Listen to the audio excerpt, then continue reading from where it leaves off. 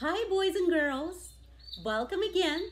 This is a tutorial, as I promised you, how to make a blue bird out of a Play-Doh. So here we have blue Play-Doh. And light orange Play-Doh. And so what we're gonna do, we're gonna divide Play-Doh in some small parts. By the way, those are the local birds singing for us today. All kinds of serenades. So I'm gonna start with a rather bigger piece of Play-Doh, and I'm gonna make it into a bowl like this. I'm gonna put it in my palm and I'm gonna roll it, or you can roll it as Sophie is doing on a table. I like how the Play-Doh feels on my palm. And now I have pretty much a circle. So I'm gonna maybe make it a little, squish it like this little ball. And this is gonna be a body of our bird. Now clearly we need a head. So I'm gonna use another piece of Play-Doh for the head, and I'm gonna make a bowl out of it. And this is gonna help us to make the bird's head. My Play-Doh is a little dry, so I'm gonna try again. Oh, those birds are so talented. They sing so well. Okay, so this is the head of my bird. I'm gonna put it right on top of the body, like this. Hopefully it stays. Okay, now, our bird, to be able to fly, needs to have wings. And so I'm gonna take one piece of Play-Doh and flatten it and make it, I'm gonna show you right here. Make it really, really flat. This is gonna be one wing. And you can design it however you want, fancy or just regular. And we're gonna put it on one side.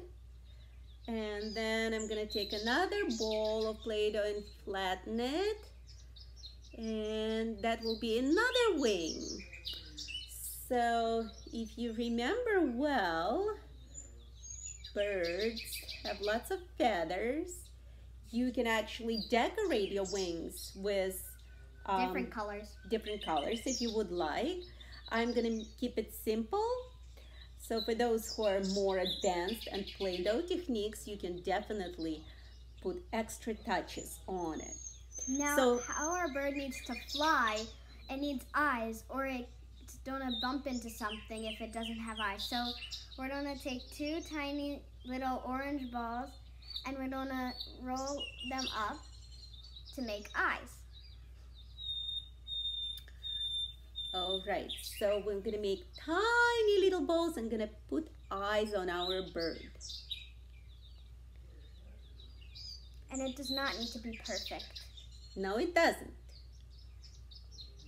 As long as the bird can see where she's going, it's already good. So now the next step is very important.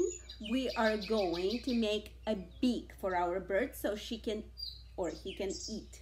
So again, I took a little tiny piece and I'm gonna kind of squish it and make it a little, your nose as however you want.